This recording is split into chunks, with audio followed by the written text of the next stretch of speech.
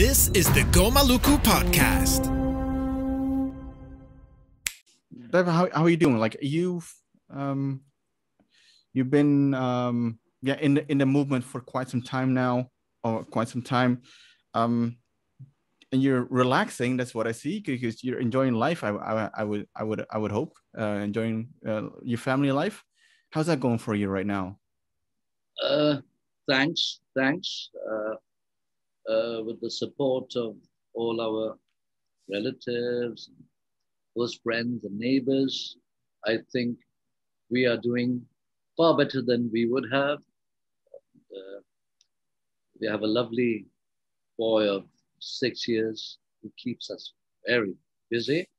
He's doing now school, but it's virtual. It's in the next city. So thank God for that. And my two older children. So one of them has just passed 30. The other one's in her mid-20s. So I started life very early. So I actually had to become chief, Raja, of our territory called the Chakma Circle when I was 18. And I had just started college, as we call it here, high school in the US. And so it was being a student as well as being the chief, circle chief, territorial chief. And that was also the time when there was martial law. Our indigenous political party had taken up arms. I took over as chief in 1977. So this was, they started the movement about 4 years before that, 3 years, where the armed struggle started. So, in fact, those were the days I felt quite lost, actually. Because, on the one hand, as a young person of 18, my heart was with the people who went into the jungle. Our family has really been similar experiences. And that's where I wanted to go. And then on the other hand, because of family lineage, which goes back more than 300 years, that we have to take on the responsibility of being the chief, which means, guiding the work of more than 1,000 village chiefs. And a lot of it is like tribal justice system. We try our own personal law cases like divorce, child maintenance, inheritance, but also minor criminal matters as well. So that was really the most important job of a chief, apart from the other one. I think maybe it's natural resource management. So in the case of the title lands, but more in the case of the untitled lands, forests, Sweden lands. We are in the Indo-Burma, Myanmar tri-border.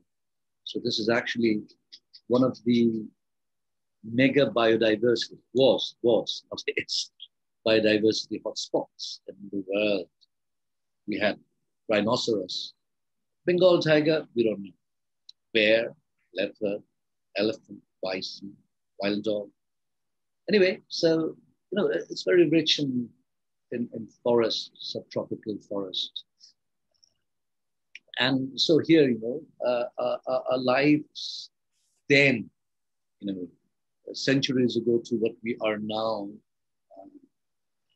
we hear rumors there may be another negotiation, another peace talks and peace, agreement or accord, because the last one we had was 1997, where a few thousand guerrillas came back from the jungle after 20 years of armed struggle and made peace with the government. And that is the government actually led by our present Prime Minister, Sheikh Hasina. And she actually got a UNESCO Peace Prize. I forget the name of the prize for peace. But anyway, so I'm talking about when I was 18, when I was lost. But then if I didn't do that, who would do that? Not the guerrillas. I mean, of course, their work that they have been much more important than what I was doing. But somebody had to deal with these things, or somebody still dies, somebody still inherits, somebody has a quarrel in the family. These have to be dealt and also to allocate lands. So, but I still had a lot of guilty conscience. And even when I actually went to England, which was like 5 years on, and that of the guerrilla war was even more intense. And I even had a far deeper sort of sense of guilt. What am I doing in England studying law? And I did a degree and went for barrister, finished for barrister in London. And whilst my people are suffering in the jungle, were being raped, tortured. But anyway, but at the end of I can sort of look at myself in the face. You know why, Ghazali? I was able to put my law training into useful work when our guerrillas made peace. So I was actually asked to come as some sort of a facilitator by both the government and our guerrilla leader. And he's now the head of our regional, I've never even called it government, a regional council, Mr. J.B. Larman. And so I tried what I could to help them with my law training and also my exposure to, well, you know, Indigenous peoples, the movement in different ways. It wasn't really till the 90s, but even in the 80s, after I came back from the UK in 1986, and we had a General H.M. Ershad, who actually had a 9-year autocracy. And at the fag end of his rule, I left the country because I felt that my life was threatened, that I was under pressure to join a sham peace deal, which I did. I walked out of. So they were very, very angry, particularly the army general who was actually running it. Theoretically, it was being run by the minister. But can I go back to Sure. the British days of what it was? And so actually, I told you about the war in the 1970s, ending in 1997, 20 years, more than 20 years later, from 73-ish. And from then, I take you back about 200 years, 1770s. And at that time, we had the British East India Company. So they had taken over Bengal, but they had not taken over most parts of India then, not even Myanmar. So the first foothold of the East India Company was in Bengal. And Bengal is on our borders. We are like, as the crow flies, 30, 40 kilometers from the plains of Chittagong. So not to confuse Chittagong Hill Tracts, which is my region, with Chittagong, the major port in Bangladesh. And so, you know, but we had dense forests, as I said, and the plains people were happy with their wet rice. They didn't very much like the forest and jungle, nor the hills. No, a very, very, very sort of dangerous type of malaria that was often fatal. So also, I think we share this with Upper Myanmar, Burma. You know, our other friends we share border with Chin State. You know, many of our Chin friends, Rakhine friends, Mizo friends, Tripura friends. And so the British wanted our lands. So the Bengali-speaking people, the population rose, and the British got more taxes from the wet rice cultivators because that's more intense rather than us shifting cultivation, you know, rotation agriculture. So they wanted to take our lands over. And so in our quarrels with our then Raja, John Bux Khan, although we are Buddhist, we used Mughal titles. Everybody did. It was fashionable then. And so we fought for 10 years. That was the first guerrilla war from 1777. And you have written records of this in English. 1777 to 10 years, 87, there was a treaty between our ruler, and the British Governor General, who was Lord Cornwallis. Now, I'm not sure whether the Lord Cornwallis, who was in Canada around that time, a little later perhaps, 1770s to 80s, was that Cornwallis or his son? I have no idea. I think it was the same person. So maybe they gave us trouble here and then went to give the First Nations in Canada as much or even more trouble than they gave us. So that was the first guerrilla war. And then, after that, for 200 years, we became peaceful farmers. We didn't fight. We were no longer warriors or fighters. But then we had to fight with the British East India Company. And then, of course, we lost, but we never it wasn't a victory of that sort where lots of people were killed. There were some who died, but they cut off the supply of salt. And we had diseases like beriberi, because the coast. And so our king went and made peace because some old lady had said, what sort of a ruler do we have who forgets his own people and fights with a foreign enemy whilst we are dying and running? Or maybe it was a pregnant woman. So he made peace. We became a British territory. And then, gradually from a tributary, first we paid tribute, but we were not British subjects. They let us alone. They didn't want us anyway. But later on, they wanted the forest. They wanted teak trees. They wanted our trees. They wanted our bamboo. They wanted our fish. So they gradually took us over to Pakistan in 1947. Although they said Muslim majority areas should be formed in Pakistan. And we were not, we were a Muslim minority area, majority Buddhist and Hindu area. So, but as this is my definition of indigenous people, Ghazali, I don't know, maybe I'll write about it. Who are indigenous peoples? Indigenous peoples are those who do not have any right to choose the roof over the house they live in, the state. You ask, it's a litmus test, 90-something% of people, maybe it's different in Bolivia recently, or I don't know, very, very few countries, I don't know, like Fiji, or parts of, I don't know, Malaysia and Northeast India. But you ask them, they'll say, no, they never asked us.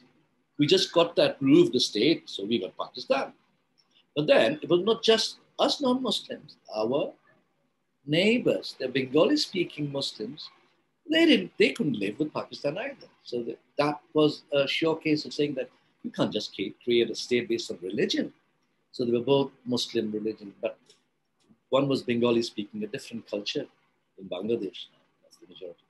Where you had, in Pakistan, you had Punjabis, Pashtun, Baloch, and Sindhis and all. So Bangladesh came. But again, in 71, and you asked us, did anyone ask us? No. So we found ourselves in Bangladesh. Although we are linguistically, we are religiously and ethnically minority. But we are also indigenous people. So the question was how much autonomy should we have within Bangladesh? And then so in British times, we had a very similar status to parts of Northeast India. You have Naga land, Mizoram, Meghalaya, and in Myanmar, you should hear the old names. You know what we were? We had Chittagong Hill Tracts. It was Arakan Hill Tracts, Kachin Hill Tracts, Chin Hill Tracts. Now that hill tracts name is gone. Only we are saddled with it. So they have become Chin, a Chin state and part of the kind, and Kachin state, and so forth.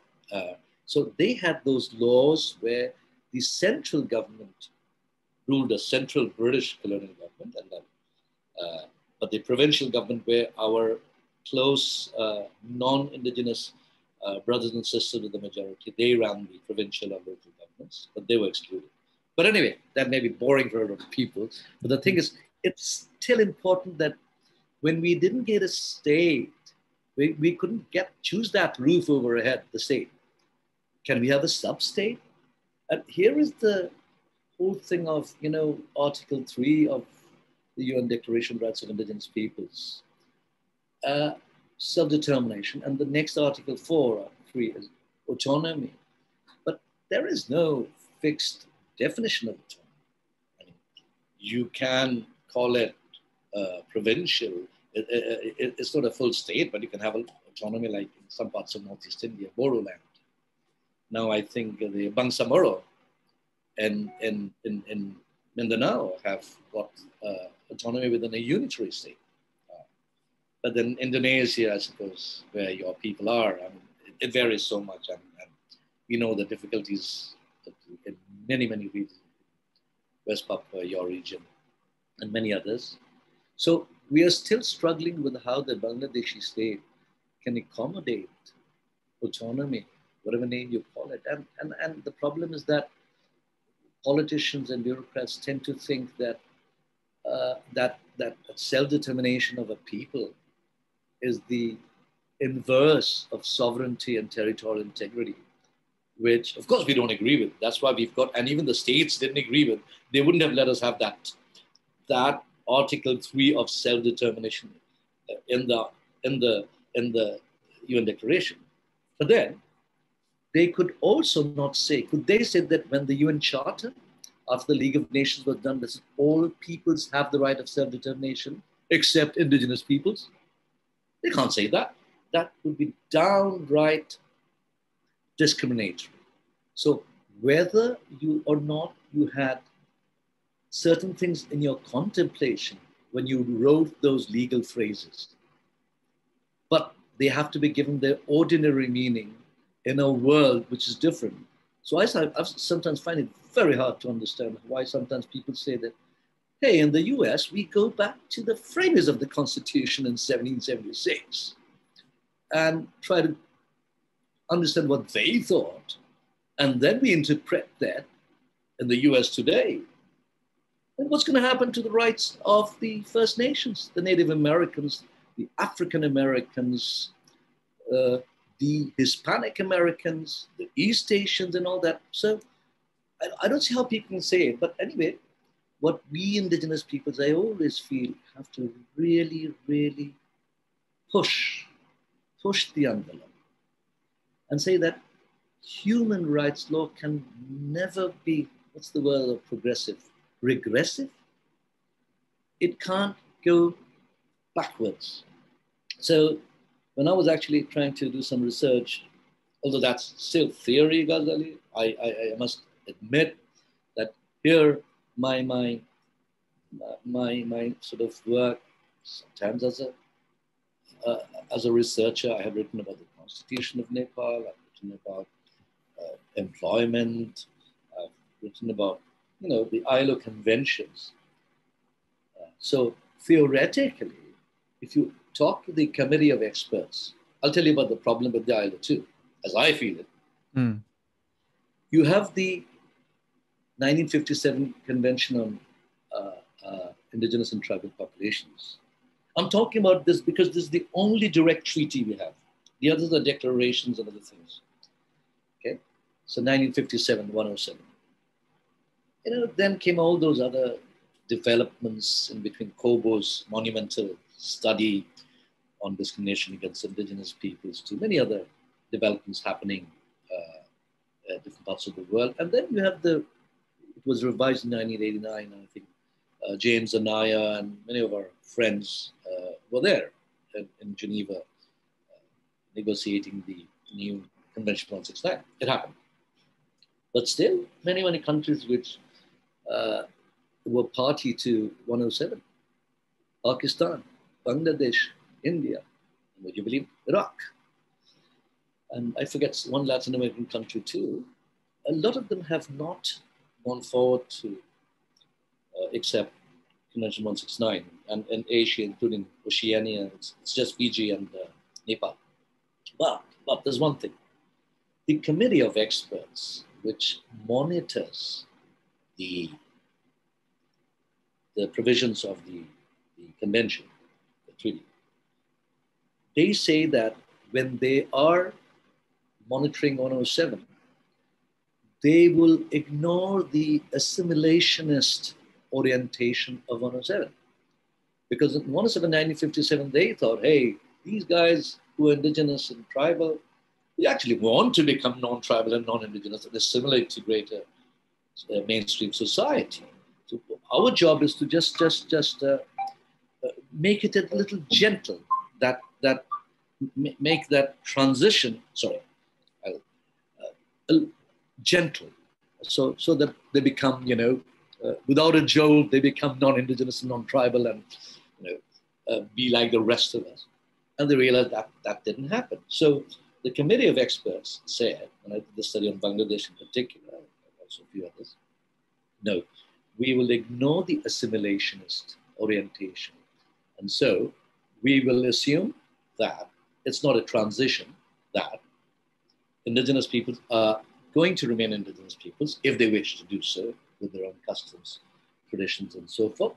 But we will help them with land rights, collective land rights, right to mother tongue, right to employment and training, and all that. It's quite modest when you compare it to 169 and UN. But the thing is, so you can still say that,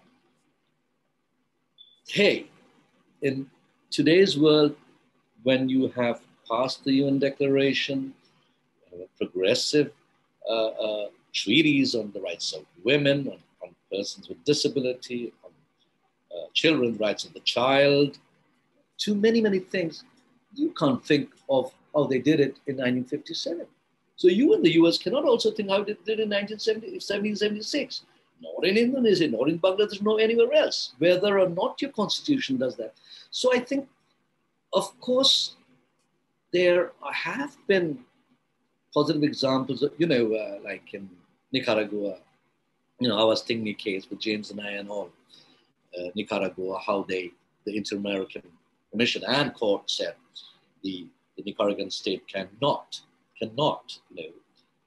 ignore the rights of the Awastingni community. Actually, when they were helicopter with our friend Mirna took us, the Permanent Forum was there on a visit, and because these people,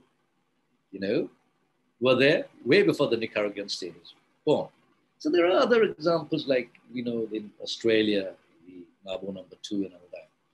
But I think we're still not trying hard enough in our national constitutional courts. I know the dice is loaded, but where do we go? Do we take up guns?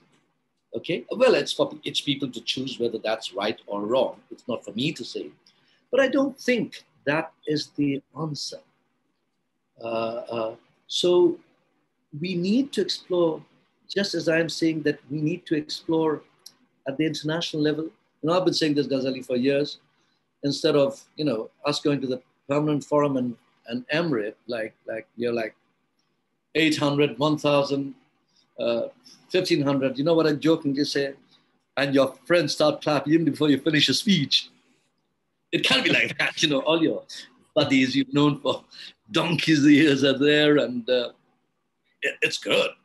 But then what perhaps changes more are the treaty bodies, where our good friend Pancho, just spoke to him the other day, virtually.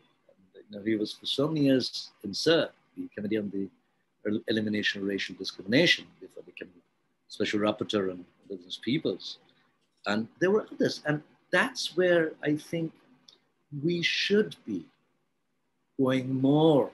And I was speaking to Ifgi and many of the other our friends that, and they have changed that, they will fund more, or even the voluntary fund, that you also go to the treaty bodies and other mechanisms apart from the Permanent Forum. Although I was a member for 2 terms and I went there, I was there before it was born. I was in the prep meeting. So let me not talk ill of the Permanent Forum. That's achieved a lot. It can achieve more. But more of us should be going to that. We should be going to the, I don't know, a WIPO, WTO. But again, here, maybe Ghazali, I'm getting old. I told you I'm 62, running 63. So here I go on. But years and years of looking at things, even as I speak now, in our region, there is a takeover of a land of an indigenous people, the Muro people in the Southern Hill Tracts. Mm. And we have 2 special rapporteurs, and I think the Working Group on Business and Human Rights, or what it was technically called. And still, it hasn't stopped. So many of the critiques of human rights or indigenous rights in the UN system can quite rightly, to an extent, say, hey, what's the use of going all the way? And I know some friends. There are some indigenous friends in Sarawak. I forget the names now. Some of them are lawyers. They said, hey, we're too busy. We don't have time for Geneva, New York. And we're not. We're too busy fighting cases or fighting the struggle out there in the field, in the streets, or doing politics. But I would still say that for those who are engaging in the international arena, particularly the UN, but also, it can be the European system, it can be the trade, WTO and so forth, or, climate change, biological diversity, you name it. But you first get it's the same states who are members of the United Nations and its different bodies. For example, the most important states, the richest states, they own the World Bank and the regional banks. We have the Asian Development Bank, we have the Inter-American, African. But there it's $1, one vote. In the UN, it's one country, one vote. But it's still them, and they can behave differently. But still, if you get a resolution from a treaty body, from, let's say, the Human Rights Council during its Universal Periodic Review or its biannual sessions or other bodies, then the difficult thing is to use that to lobby your government. In the old days, we used to call it name and shame. I'm not politically correct now, so I can't say it. Yeah? I'm not supposed to say it, but I'm going to say it. It did have its values, and you may not call it that in the days of political correctness. But that's what you mean. You want to put some pressure on your government that it's embarrassed enough to do something about it. But the difference, there is some difference between a treaty body, some statement from a special rapporteur, other specialized mechanism of the human rights procedures, and other things that come out from human rights and indigenous rights bodies. But the end of the day, you see here, I'm reminded of my human rights teachers at university. They used to tell me, probably, you're quite aware of that, but the only human rights system with teeth is the European system, because it's backed by the European Court, the judicial body, European Commission, which is the executive body, that is the cabinet, that is the ministry of the European Union. Even the Inter-American Court, it can't just say, hey, we're going to send some troops to Nicaragua or to Panama to do that, but they can't. So there, the difference between a treaty and a declaration or other instrument that you use, for example, in the UPR, you can invoke non-treaty instruments, etc. as well. The difference at the end of the day is how you use it with the press, the media, and I dare say politics. Although I'm not politics. That's not made for. My father was. He was elected to parliament, and a few other people in my family. I don't think I will ever enter politics of that sort for a sort of, for a place in the assembly or whatever. Although by accident I was a Minister of State for 1 year. That was a caretaker. Our job, 2008, January or February to 2009. And our job was to hold free and fair elections. And I think we did. There were 14 of us. And it changed in Bangladesh. And I think one of the fairest elections in Bangladesh happened. So after we went back to whatever we were mostly, lawyers, ex-civil servants, even retired generals, businessmen, NGOs, academics, quite an interesting lot. I miss some of them have passed away. But anyway, so what I'm trying to get on Ghazali, so but you can please interrupt and point me to any other things that you think I ought to, talk more on or talk less on. But I want to talk about strategy. So I started off with the UN and international mechanisms, but I think even in the national courts, we should be using it more.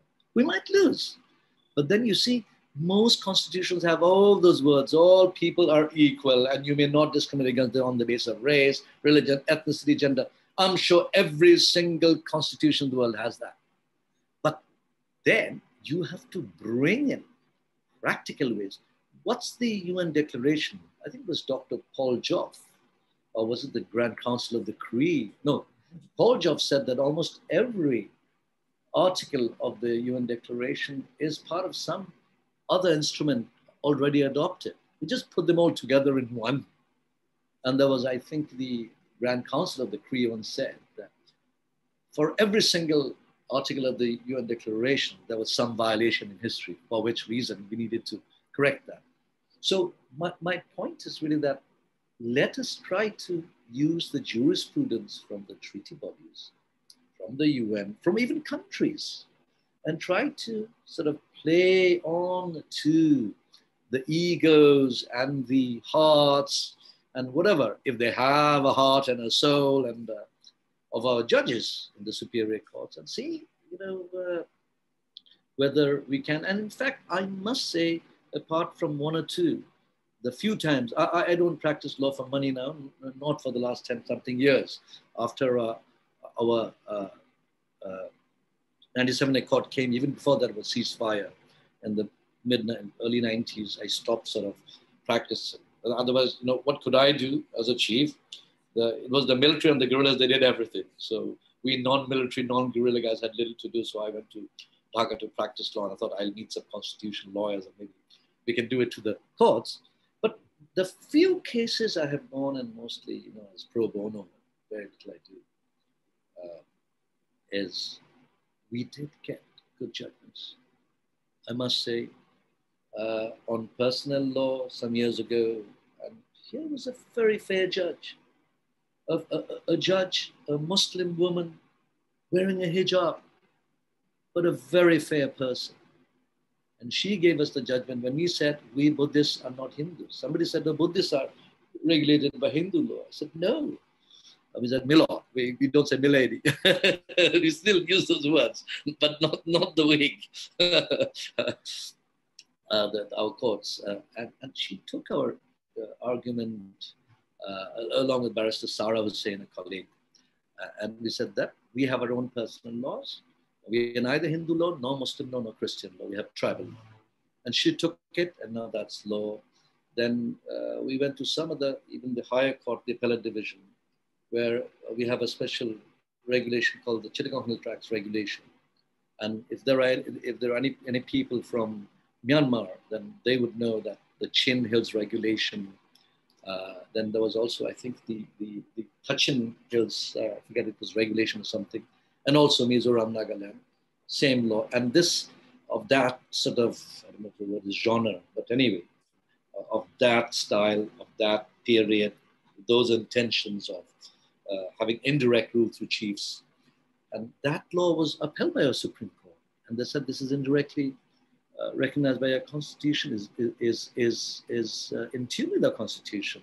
And that therefore, other laws may not be directly applied to our region. So until today, all laws applicable to the rest of Bangladesh are not.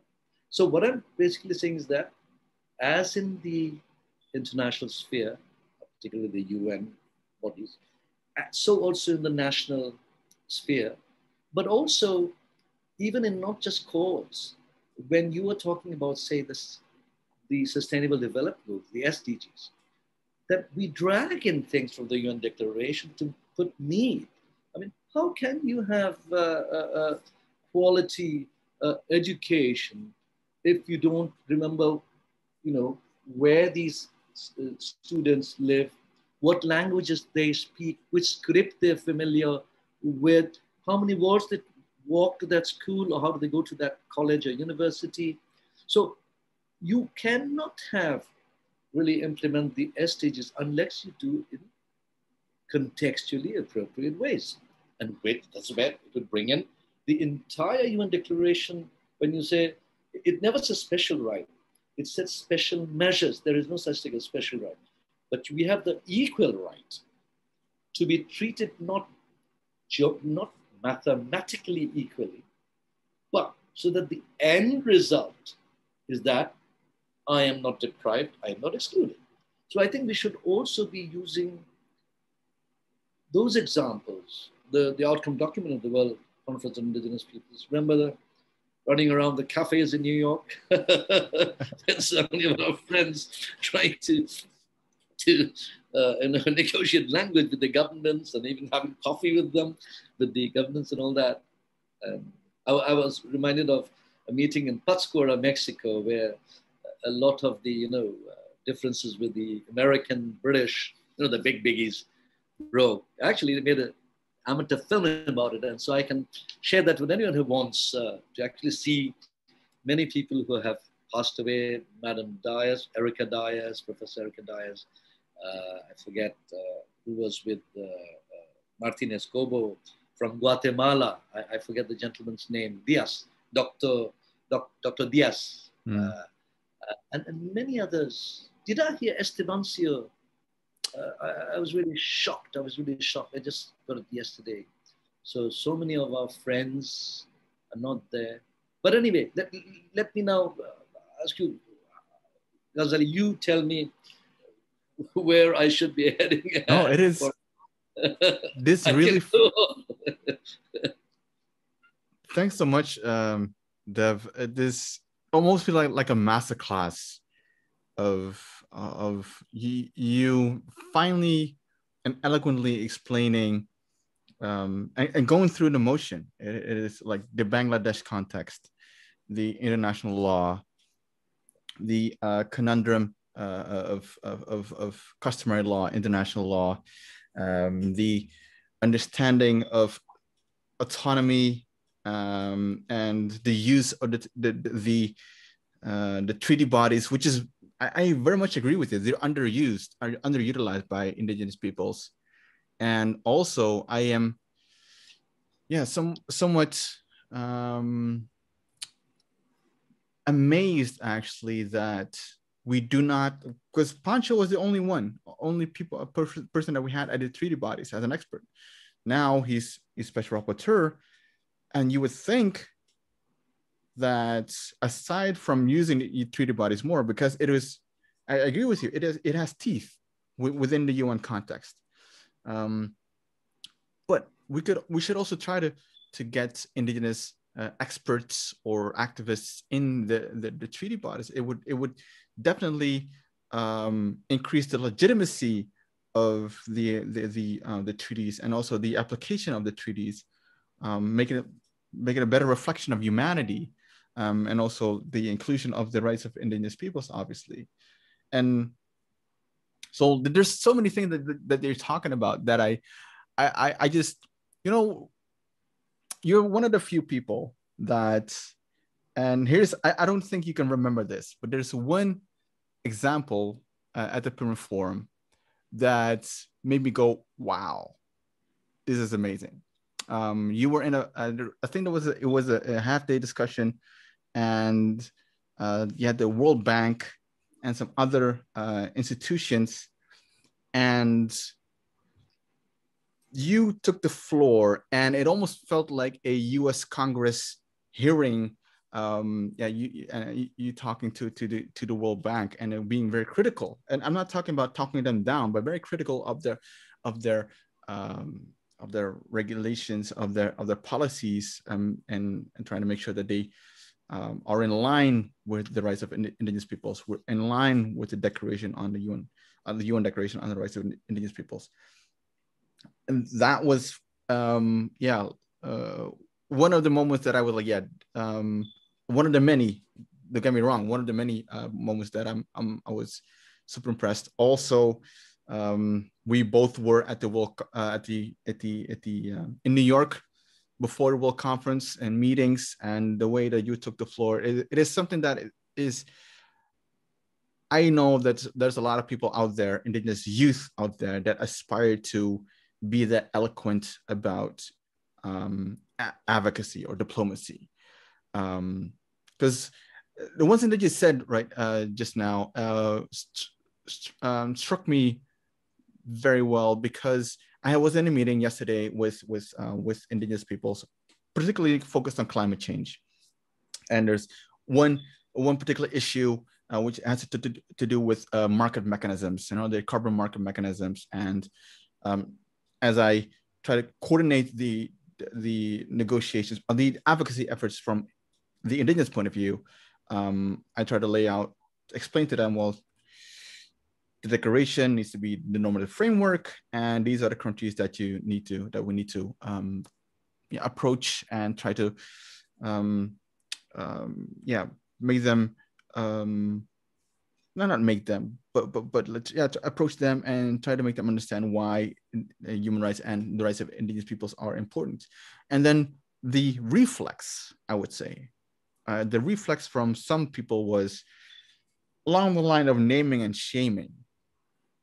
And whereas I believe when it comes to rights advocacy, there is a time for naming and shaming, but there's pressurizing is a better way to describe it. Like you said, pressure them enough with documents or treaties or whatever that can compel them to do it without naming and shaming, because there is always a point in time, I would say later in time, that you can resort to that particular issue. I don't know where I want to go with this. Oh yeah, maybe, yeah. I think can I ask you to take us or people through your thought process when you said, well, there's no fixed definition of autonomy.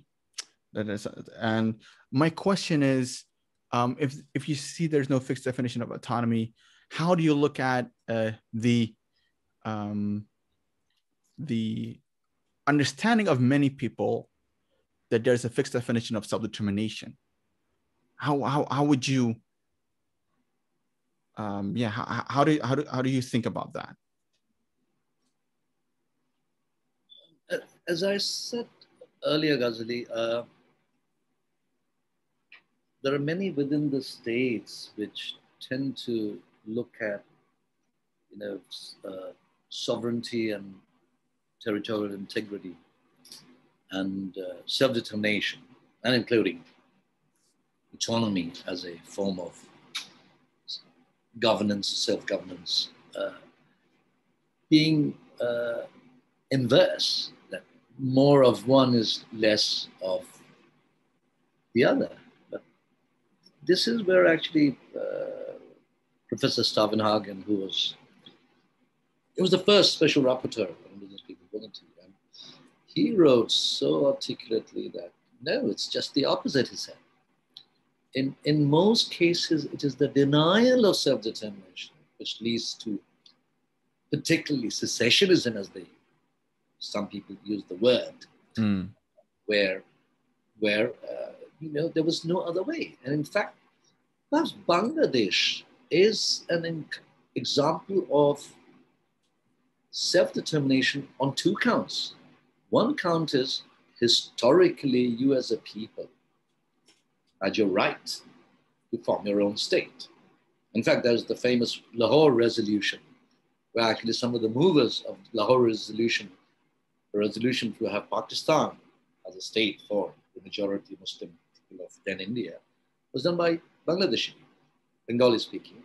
So that was there, but it was also because in 1971, the Pakistani army, what it did to the people of Bangladesh, where it really, the worst rape, arson, pillage, murder, torture, that gave rise. I don't want to use technical words, but having no other way I'm doing it. So some people call it, I think maybe James and I have remedial self-determination. that because you hurt me so bad, then I now have the right to not stay in your state anymore. But so that's another type. But whether or not, and I say this, that the states tend to think that self-determination, is something basically only meaning secession or independence. Then why do you have it in the Common Article 2 of the Civil and Political Rights Covenant and the Economic, Social, and Cultural Rights Covenants, which were adopted in 1966 and came into force in 1976? Both. First, Article number 1 of those two covenants says all peoples have the right of self-determination or to self-determination. By virtue of that right, they freely determine their political status and freely pursue their economic, social, and cultural development. So that is a basic human right and one of the few collective rights. And I want to get onto that a little bit at some stage of individual versus collective rights, or individual and, if not versus, and then also on customary law. Please. Now, so if self-determination is there in those two covenants, and most countries in the world have ratified one or the other or both, and although many countries have shied away from the optional protocols, like the USA shied away then from the Kyoto Protocol to the Climate Change Convention. And so more and more, doesn't matter, you call it yourself a federation. You could call yourself a federation, but in Malaysia, Sabah and Sarawak, police is not a state subject. I was quite surprised to see. Whereas sometimes I think even in so-called unitary states, police can be decentralized. We are seeking that. Our 1997 agreement says there'll be police force in the Chittagong Hill tracts, and officers up to the sub-inspector level will be recruited. We haven't got that yet. But so conceptually, it's a matter of degree whether you want to call yourself a federation and yet the central government keeps a lot of the powers, or you call what is, say, the United Kingdom is the first unitary government. So now they've got, Scotland, Northern Ireland, Wales.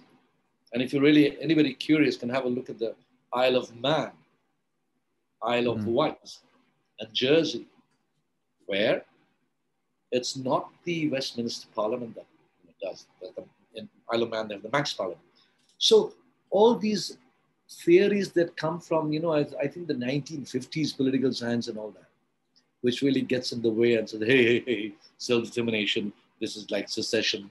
Then I said, do a people exercise the self-determination once in the land and go to sleep? Did the people of Bangladesh declare their independence on 26th March 1970 and go to sleep? Did the Americans declare it on 4th of July 1776 and go to sleep? Self-determination is something you keep on exercising, and it's a right of a people, and indigenous peoples are peoples. So that's where UN Declaration, the states which at first were very, very queasy, were very wary against self-determination, gradually agreed to it. And also indigenous peoples, invoke it with a sense of responsibility. If it were only the UN Declaration, then you would have had no self-determination movements before the UN Declaration was passed. No, and I think it's basically parochial ideas of politicians who are ultra-chauvinism, and the line between nationalism and chauvinism can be very, very thin. So, and also bureaucrats.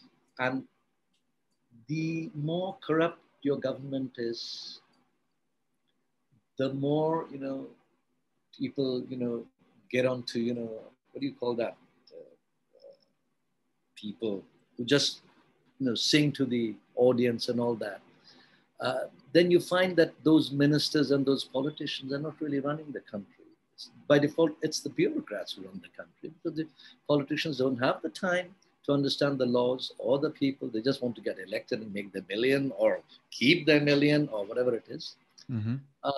So at the practical level, it is a challenge, but I think that it is also a question of how people learn to exercise their right and learn to exercise their self-determination in a responsible manner, and also doing your homework. So, and I hope my friends in these are very close friends, and I say it with as much humility as I can, but because I love them so much, in Nepal, because I know our friends in Nepal that they did not get in the new constitution what there was an agreement to give them. And I actually did some work along with John Hendricks, and I went to land on the Nepali constitution. And so many of our friends in Nefin, and even today they are having the problem with the in the valley, their lands have been taken over for a highway. But I wonder if they're also working hard to use the current constitution. I know many are, our friend Shankar Lembu, to many others. They're working. I have so much respect for them. I met 100 members of the Constituent Assembly, first Constituent Assembly. They were 1/3. But also what can be done to use the protected areas, not conventional biologically protected areas, by the way. These are other terms that the Nepal Constitution uses, where you get some sort of autonomy, sub-level of a province, less than a province or state. That and in Northeast India, there are these autonomous district councils where actually the district council can pass laws for land ownership, land transfer. They have their own courts, which excludes both the province or state and the federal government. So I call it, what is the Russian doll called? I forget. Matrishka, Katrushka, I forget. Doll within a doll within a doll. Yeah. Matrushka? Matrushka. Yeah. So it's layered autonomy. And there's also the whole concept, and people in Northeast India and Northern Myanmar will understand, Northern Burma, excluded area, fully excluded area, partially excluded area. So the whole game of autonomy is actually who you include and who you exclude. So in the district council, say the Chakmas are a minority. They have a district council in Mizoram. The Mizo are the majority in the province. But then the central government in India in Delhi. So the Chakmas say, hey, I want to do my land and my tribal justice thing the way I want. This is not Chakmas and hill tribes. My fellow tribesmen are also across the border in India. They have a district council. So they pass their laws with the assent of the governor on land ownership, land allocation, land transfer, up to secondary education, I think, and a few other things. But they exclude this provincial government of Mizos. Then the Mizo government excludes the central government. The central government of India, through a special constitutional dispensation, cannot pass a law on social and religious customs and land ownership, etc., without the consent of the Legislative Assembly of the state. So here, autonomy is a matter of exclusion, who you exclude for what. But it's also a kind of who you include for what. Mizoram is a deficit state. And so is, I think, most states in the Northeast and many parts of even, say, I don't know, Indonesia, or Malaysia, or Philippines, or Central America. Then the others who are better off, the center needs to give you the funds. So here it's a question of inclusion. And you are included in the package on healthcare. Then it's a question of not exclusion, but inclusion. But we want to exclude them from things that we think they don't understand much about, our culture, our language, our teaching methods, so on and so forth. Shall I get into the individual collective thing a bit? Please. And I just remember, I will not name the government, during the drafting of the UN declarations, and you may recall that along with Jose Carlos Morales, the two of us were co-chairs of the Indigenous Peoples caucus in the last two sessions. What was passed on to the new Human Rights Council. So anyway, at one stage, there's this whole thing about collective rights. Of course we are, because apart from self-determination, there are many, many, many things that This only applies to indigenous people, collective rights, like land, territories, and resources. But also many of our justice systems, our juridical rights, and many others. And sometimes they couple up as individual rights. I want to get to that. But before that, I just wanted to say something that I remember that there was one government, and a very powerful government, I should not say. So whenever there was an article on collective rights, in this case it was a he, but there were many she's as well, Mm-hmm. and said, asked the chairperson that article should add the term indigenous and along with collective rights. So indigenous and collective rights. So it was, I was quite tired. My temper was not very good. And I've sort of had it. So I raised my hands. And it was a very powerful one. So it was the chairperson, it was Ambassador Chavez of Peru.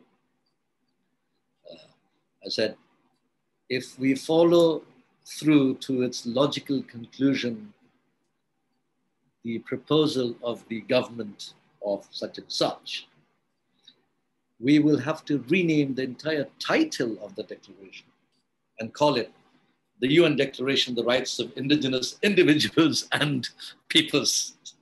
And the whole room laughed. And that delegate did not talk for the next 2 days or so.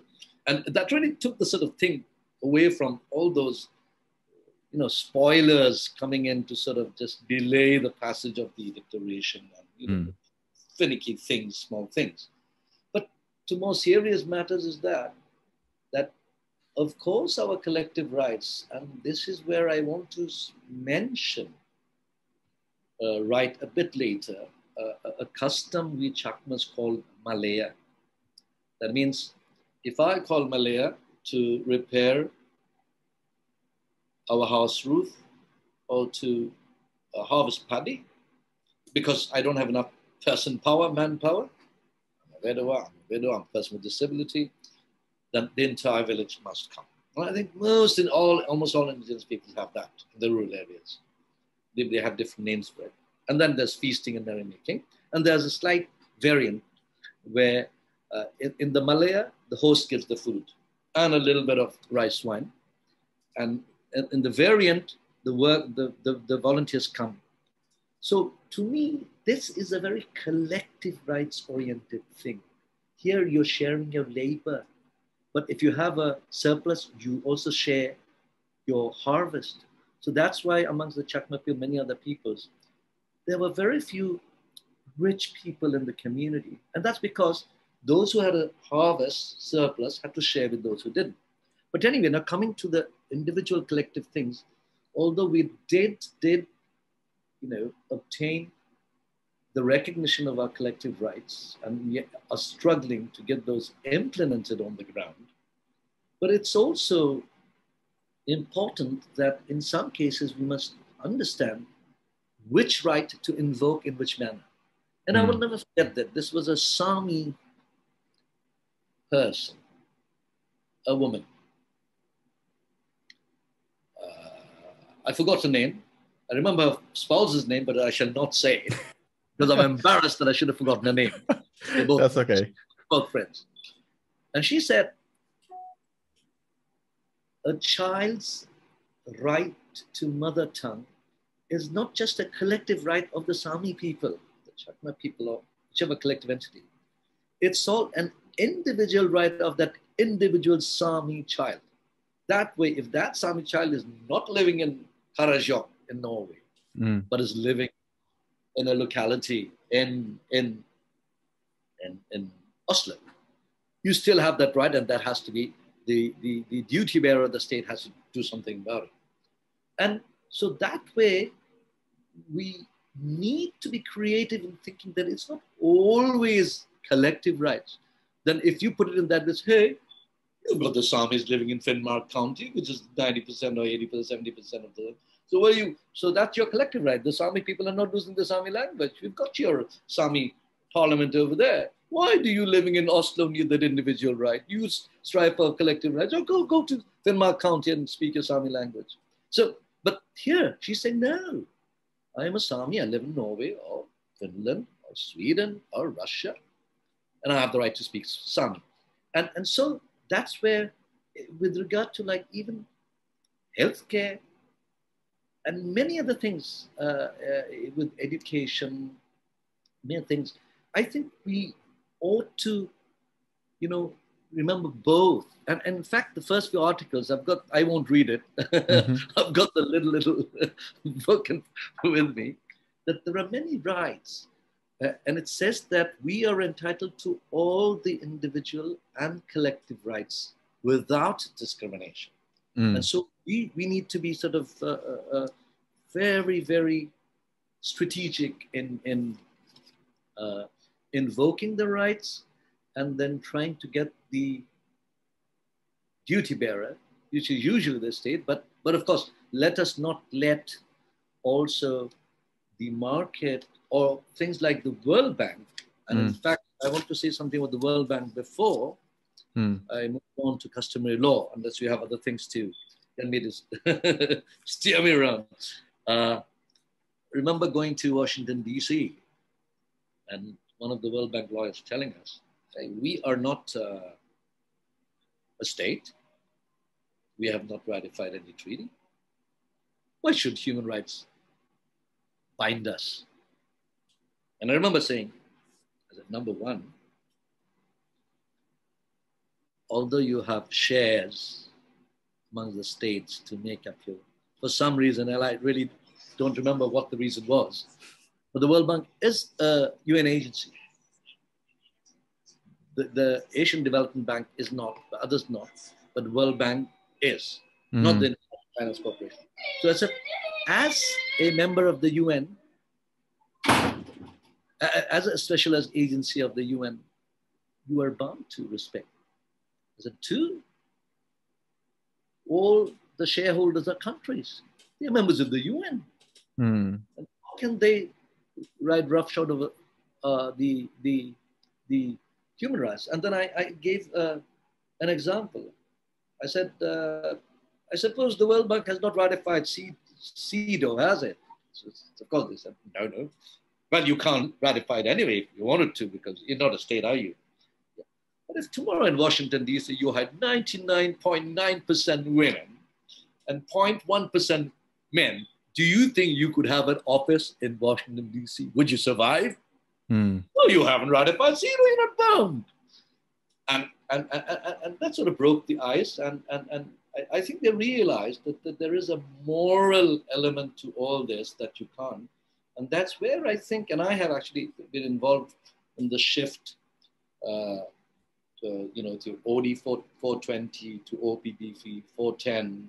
The last one is in the Philippines, where unfortunately they have sort of decentralized the understanding of indigenous peoples. But still, the World Bank is bound to follow its policies. And in fact, in Bangladesh, some of us, including, you might know, Hollab Chakma Chief Foundation. Mm-hmm. So we actually critiqued a policy, a project of the World Bank to build a border road. And we actually complained right up to the Washington, D.C. And they stopped. They stopped because they violated their own policy. And we demonstrated how they violated their own policy. So I think this is another thing that I would like to speak to my friends in countries, Latin America, Africa, and Asia in particular, when there are huge projects of the World Bank, International Finance Corporation, and the Bretton Woods institutions, as well as the regional banks, that we need to really work and understand those safeguard policies that they have. Indigenous peoples, involuntary resettlement, culture, education, gender, environment, and be very careful and see where, because in most cases, the bank gives the responsibility to the borrower government, and then the borrower government does what it likes to them, hire some company to do some research and all that, and does some sham consultation. But if you can prove those consultations are sham, and I know we still have a problem with the consul, and I don't know, this is one of the meetings where actually I was asked to chair that sort of dialogue with the World Bank. I don't know if that was the one you were mentioning. I was saying it's been much too long that the World Bank is dragging its feet about changing the policy, and also particularly the question of free, prior, informed consent. And I remember they used to invite people to dinner or breakfast. I refuse to go to any single one of them. If they're serious, why don't we have a discussion in Washington, D.C. or whichever country? You just ride piggyback on the permanent forum, drive over from Washington, D.C. and, give a breakfast, and you think we're going to say yes to your FPIC, even if you say consultation or whatever it is. Anyway, so, but I think we need to engage rather than just, critiquing. I have nothing against those who critique, who do demonstrations, and I feel that in many cases that works more than a petition or friendly negotiation. But it's context specific, and it depends on the individual or party or group or NGO or organization concerned where you put your emphasis on. There's no single perfect theory, no single perfect way of achieving your rights, whether you're facing the government or the market economy or corporation. And that's the other thing where I have been involved with years, particularly in Southeast Asia, with agribusiness, particularly oil palm and many other such enterprises where big companies, they can buy up a whole developing nation. And because our developing nations want to show off their brand new airports and highways and, I don't know, presidential palaces, I don't know, five-star hotels, and that they need all that money. So, and of course, it's indigenous peoples and peasant farmers who are suffering from these. It's not just transnational corporations. It doesn't matter. It's transnational or national. It's private entities who are selling people down, the drain to get a quick buck. And that, of course, and that is where we found that it's sometimes your state is so weak, it's no use getting to your government.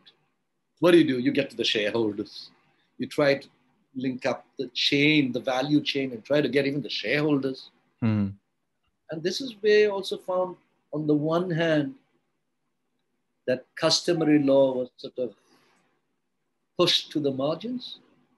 But on the other hand, customary law was a tool with which you engaged with the outside of the state or the market or the company from a position of advantage. And this is where actually I have written on this, so whoever is interested can read from Minority Rights Group to a few other publications, that it is a tool which, you see, this is also to me as a student of law, of jurisprudence, interesting. Remember what the Austin said, the definition of law. Law is the command of the sovereign.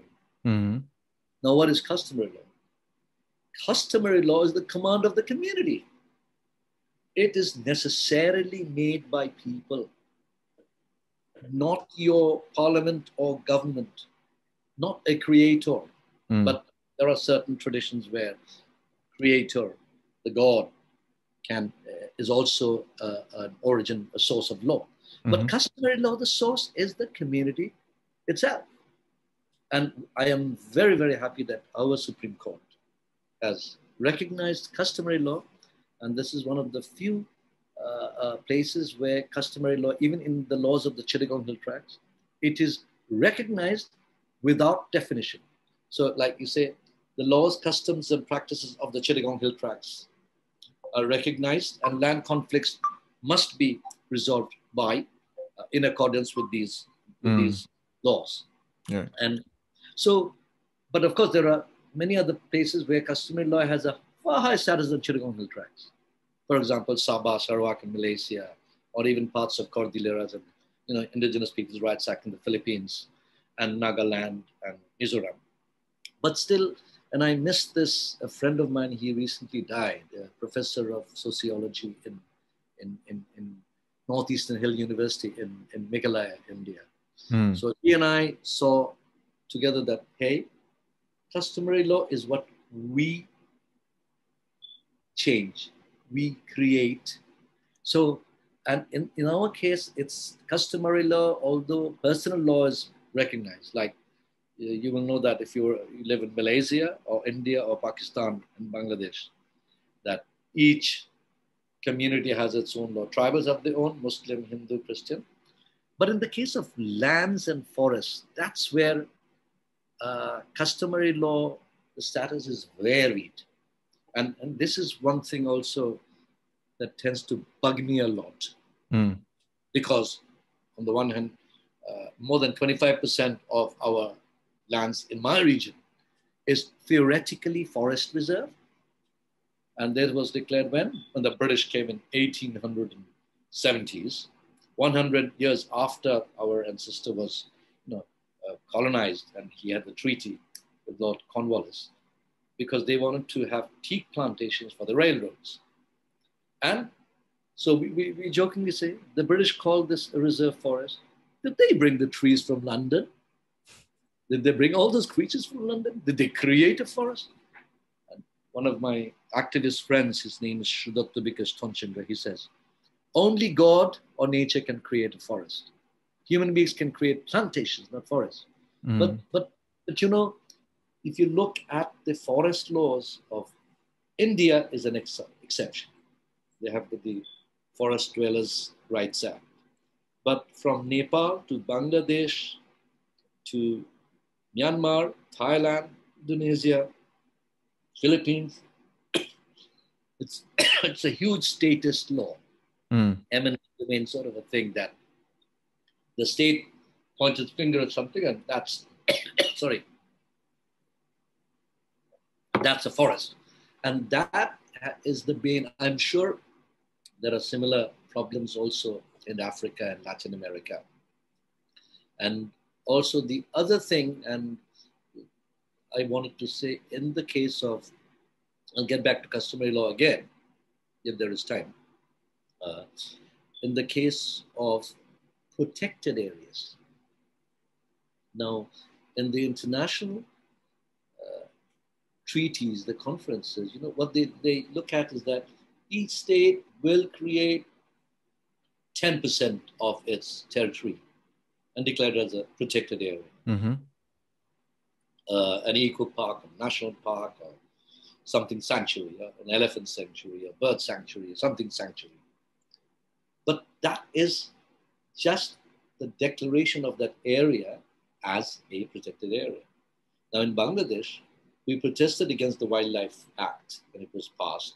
And that only said one thing about indigenous peoples, that, okay, their customs will be taken into account whilst doing blah, blah, blah. So at least so we said, oh, so if we go and eat snails, we have an antler in our house, the police and the forest guards won't protect us and prosecute us. That's the only good thing about it.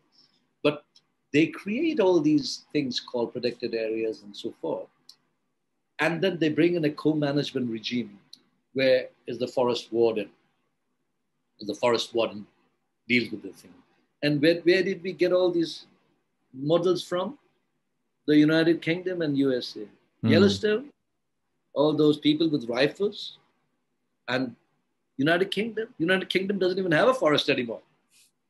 It doesn't have a forest. One of the few countries that doesn't have a forest, apart from, I don't know, deserts for the Industrial Revolution and all that. They cut off everything except King William of Normandy. I think they had to create a forest for him to hunt wild boar or something.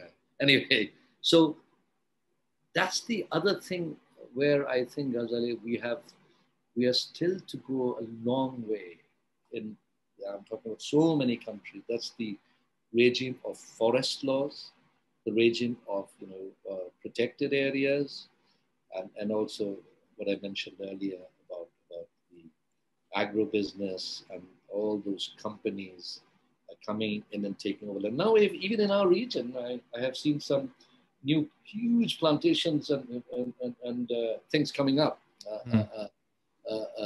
What you call them, orchards coming up, or different fruit species. Apparently, they are funded under contract farming from Saudi Arabia somewhere. So some rich individuals, send them money, and some poor farmer, for better or worse, cultivate something. And this is where I think indigenous peoples are also suffering a lot. But let me get back to you, Ghazali, where you think I can talk more about, or anything that you think I should go on. Dev, from what I gather is that maybe it was interesting for you to hear you talk about what strategies that we can use that you would see deployed, I believe, because you have all the observations and you have thoughts on how to address these. Are we, from your breadth of knowledge, because you have the what I'd like to say, the miles to know. You've been not only former permanent member, but also co-chair of the IP caucus in the working group on draft declaration. I can only imagine how intense that was in the drafting of the declaration. And the former Minister of State in Bangladesh as well.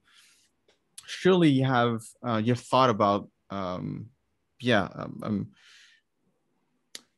strategy, like how, in terms of self-determination in indigenous democracies, et cetera, like how we can move the needle forward. I think that would be interesting to hear from you also, and maybe you can address it in any way you want, or in any sequence that you want. I'm also interested, what is your vision? Like, what do you like to see happen? There's indigenous youth coming up from all over the world, and obviously you have a vision. You've contributed so much to the movement. If you can share that with us as well. That I think that would be interesting too. Let me start off, Ghazali, with some of the matters and strategies that can work in some circumstances, not always. Sure. No magic formula for all. Now, engagement at international levels that can, help raise your status or an indigenous people. It can also work for other disadvantaged groups, women, persons with disability, minorities. Now, I remember that in one case, there was an activist from one Asian country. I think they had gone to the Convention of Biological Diversity. And, they were waiting for the host,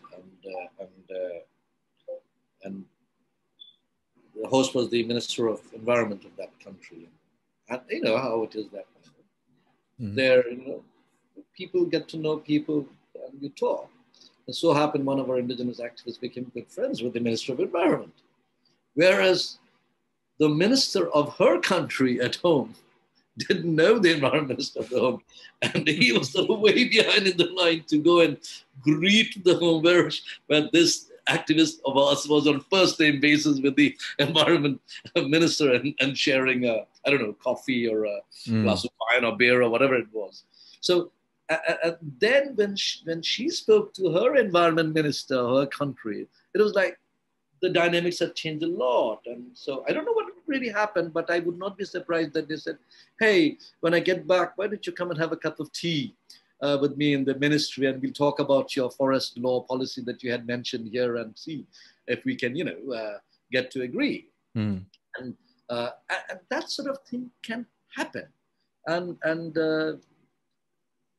also sometimes, apart from foreign conferences, but if in your own country, you can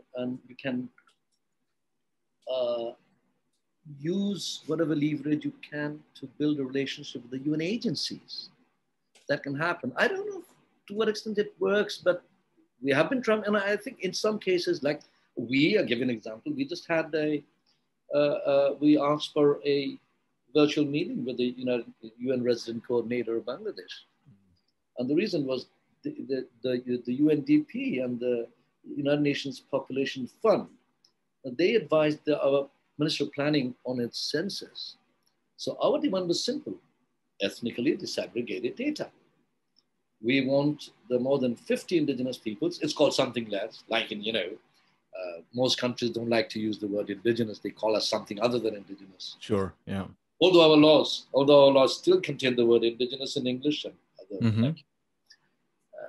And so we spoke to the UN Resco and the country, I forget the title of the UNFPA.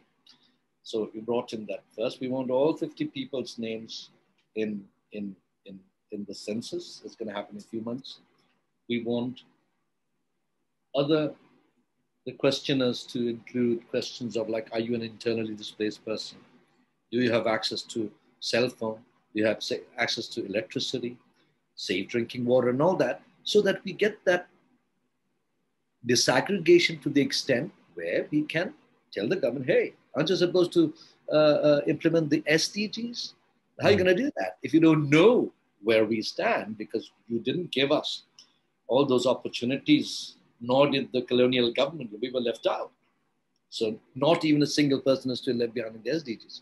So we don't know if that's going to work, but we have drafted a memorandum to the planning minister. And I happen to also, actually share another virtual with the minister. And so I got an opportunity to also tell him about some of these things. So we're going to send a memorandum soon from all over the country, and also seek the support of the UN system.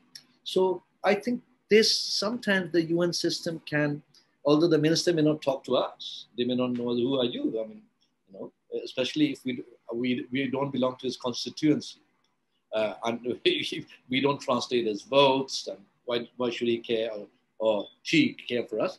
But here the UN agency can raise their voice, and the outcome document says the UN agencies are responsible for the system-wide action plan, and they are responsible for also the national action plans that the governments do.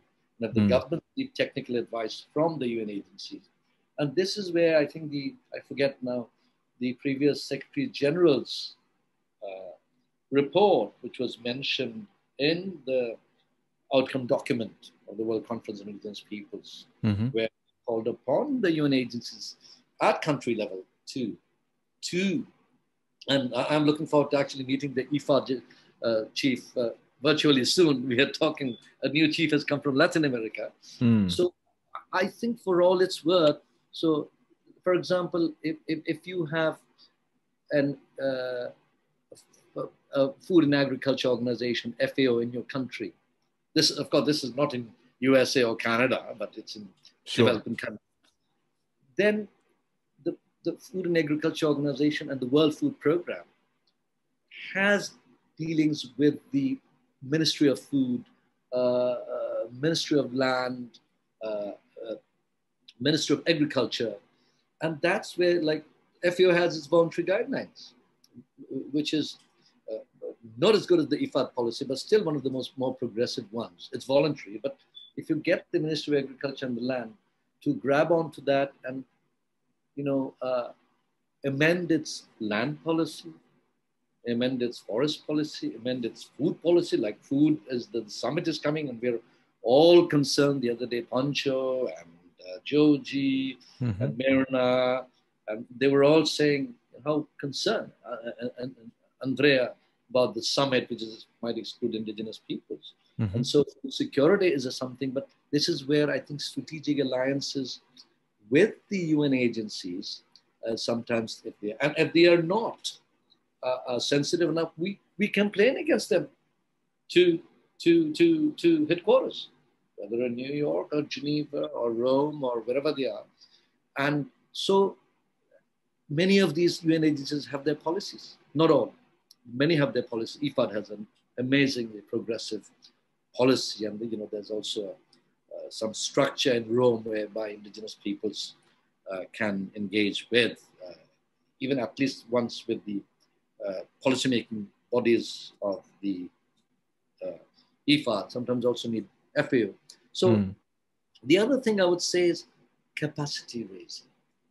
Now, for example, if we were to engage with the FAO and the World Food Programme or other UN body, it can be UNICEF, UNESCO, but then we have to do our homework. We have to know about these policies. That's what I'm doing. I am involved with a network called Bangladesh Indigenous Peoples Network for Biodiversity and Climate Change. And the government actually took me as a member of the delegation to 3 climate change conferences. Not anymore. Maybe I spoke too much about indigenous rights. But what we are trying to work on is capacity building, capacity raising. Now, for example, this World Bank thing I just told you, if we had not known all these policies in depth, we're actually, I'm doing some research with some other friends also on IFIs and indigenous people's rights in Bangladesh. So we're actually putting the radar on World Bank, Asian Development Bank, and IFAD, because they work in health, education, environment, forestry, etc. Then you can actually look at the national policy, and then in some cases the donor or lender's policy trumps the government policy, where the government falls short of pre-informed consent, or even pre-informed consultation, or environment impact assessment, social impact assessment, or what have you. There are certain safeguards for all it's worth. But know about the content of the policy and the law, if you know about how they're supposed to be implemented and executed, we know the balance of whose responsibility is what vis-a-vis the lender and the donor, or even forget lender, between the UN agency and the government ministry. Then we can speak confidently from a position of strength and say, hey, I know you're supposed to do that and you're not doing it. Okay, you do it in a nice way, do it in a diplomatic way, by writing a very proper letter to your MP or your minister or whatever. Of course, maybe most times they don't listen. You do it again. Or you join your friends who are doing a hunger strike or whatever. But I think capacity raising, I've been working in this field with communities for 40 years, believe me. And I still think, however long I live, I still wouldn't have done enough for our communities. There are certain community, certain capacity shortages and weaknesses or the other, like women, we just have, in my region, 20 years ago, our traditional system, if I may speak about it a bit. Please do. So we actually share responsibility. I'm hereditary, so no credit. I was not elected. I didn't sit for an exam to become chief. It just happens from several generations. From the 1600s, my family, through male and female, have been chiefs. So we have 3 territorial chiefs, if I call that circle chiefs, and then there are elected district councils, or supposed to be elected regional councils, and in our region we have 3 members of parliament. But we chiefs are responsible for, as I told you earlier, for tribal justice, a little bit of civil and criminal as well, for allotment of lands for shifting cultivation, protection of non-reserve forests, other forests and other natural resources, and for, of course, culture and all. So in our territory, in my territory is the largest of the three. We have three civil chiefs. We are almost 40% of the hill tracts. So we have 180 sub-chiefs. And then we have sub-chiefs, which is about nearly 2,000. Recently, we have started appointing women chiefs of village, chiefs or elders. So this is the first time it's ever happened. I think 20 years ago, our men and the women would joke, oh, we have a woman chief? It's a contradiction. A chief can be a woman and a woman can't be a chief. Although we had a Chakma Queen, another who the British did not like, but they couldn't depose her because she was really, really gutsy. A daughter of a peasant. She became queen because the king married her. So we have now a few hundred women village chiefs, and they're called Karbari, and they are responsible for justice, culture, and we are trying to get them also for land and natural resource. And things are changing from not having any woman at that level as a chief, but in the elected councils, you have some women not. And I think the dynamics are changing a lot. And this is where I think indigenous people suffer from one problem. I think we brush some of our things that we don't want others to know under the carpet. And it's like, some of my socialist friends telling me that, hey, yeah, let us get a classless, stateless society and a socialism. And we'll get the women's rights as well and indigenous rights as well. Wait for that. So they wait for 500 years, 1,000 years. It's the same with women's rights. And you can say, oh, let's get our self-determination and autonomy first. The people as a nation as a whole, and then the women's, indigenous women's rights will also come. I don't think so. And this is where I think we ought to be honest, indigenous peoples, and admit that, hey, maybe in some respects, discrimination against our women is of a different type than mainstream. And in some cases, it is less. But to say that it does not exist, even in matrilineal societies, in Garo, Khasi, in Northeast India, Bangladesh, I'm not talking about polyandrical societies. I don't know about them in Tibet and parts of China. But here, we have the problem that we ought to admit we have certain problems, and we ought to do something and not just wait for the state and mainstream society. And so CEDAW can also have an internal indigenous CEDAW. We ought to have an internal indigenous CRC, Convention on the Rights of the Child. That what are we doing at village level? What are we doing at clan level to say that, hey, like polygyny, we do have polygyny, many wives. I don't say polygamy, because polygamy means many marriages. So unfortunately, in some societies still exists. In our societies, we have 11 peoples. It is clearly on the decline, but it has not gone. And this is one thing, Ghazali,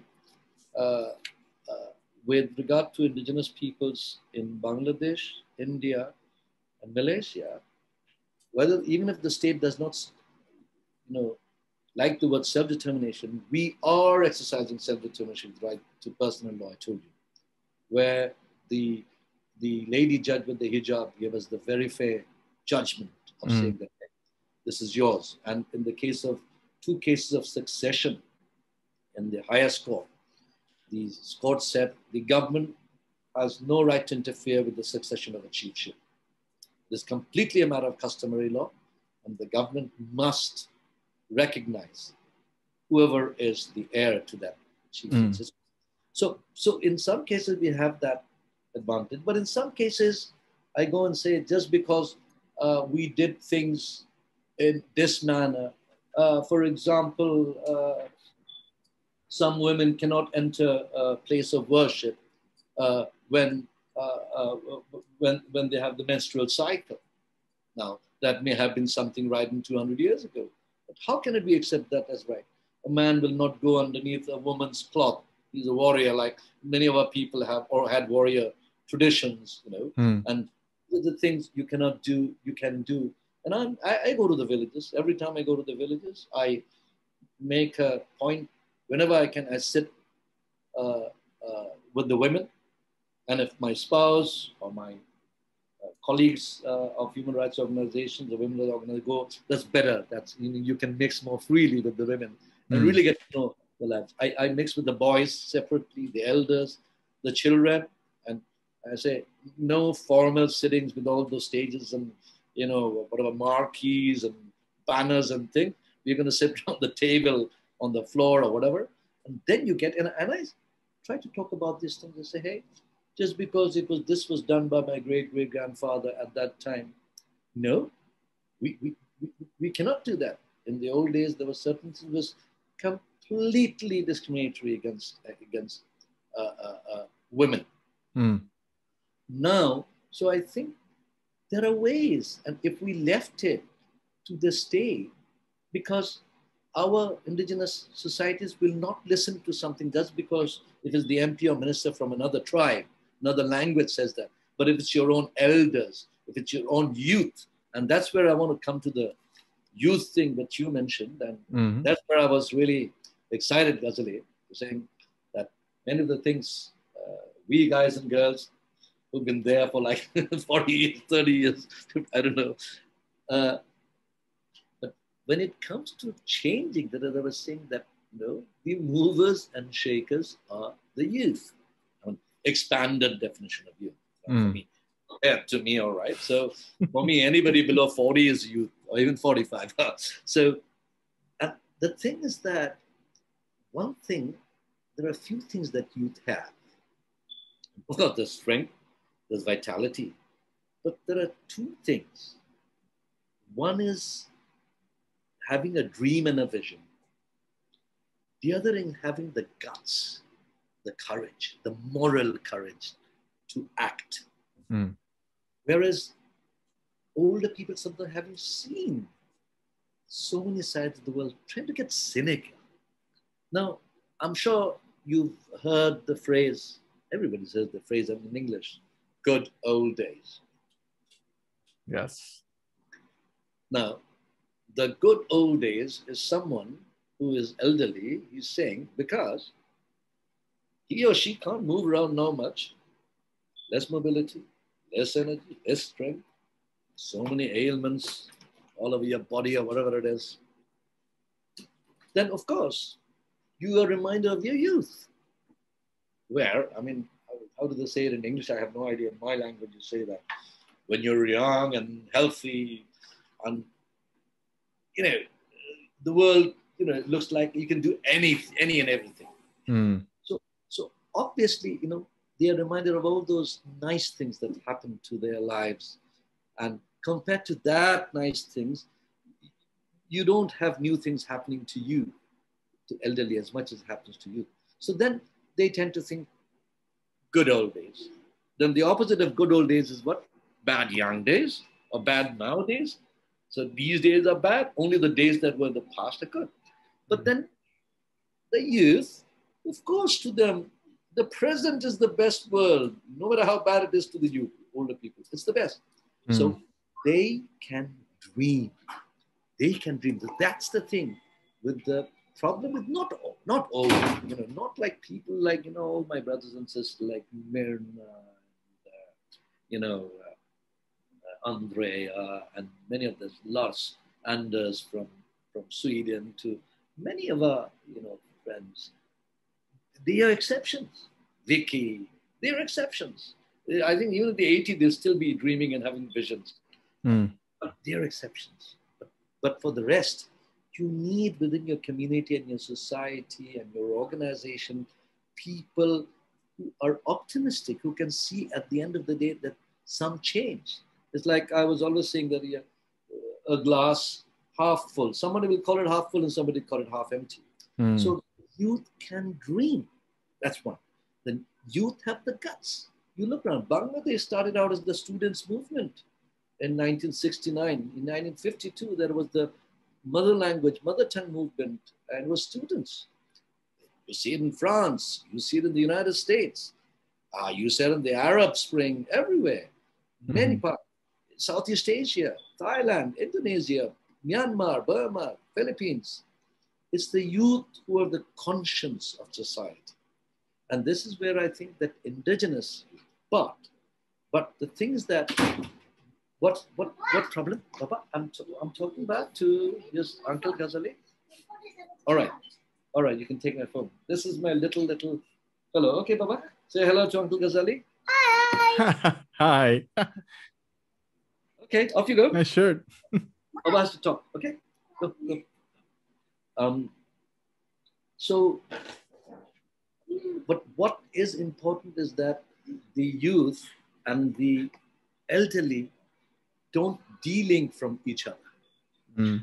Sometimes amongst indigenous societies or developing country societies, what happens is there's some sort of almost segregation.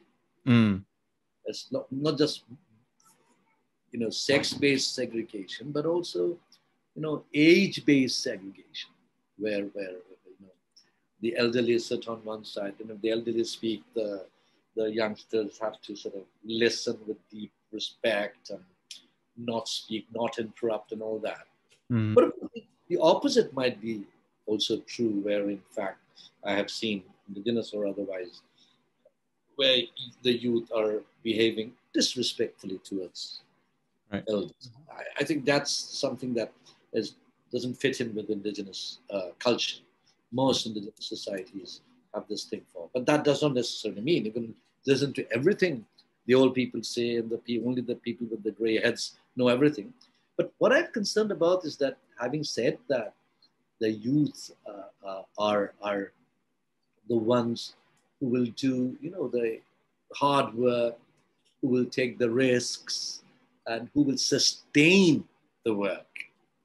But what has to happen is that a partnership with the others. And this is where also the whole question of transmission of knowledge, of traditional knowledge, to even norms of democracy. Now, I think I told you about Malaya, I told you about the shared labor, shared produce, but there's also shared voices and shared ears, where you must listen to even the most young, weakest member of your community. I think this is part and parcel of most indigenous cultures, but maybe you're forgetting that. And I remember that things are changing with now in the urbanization, people living in apartments and small houses. But in the old days, I saw not a single house ever had a living room where somebody didn't sleep at night.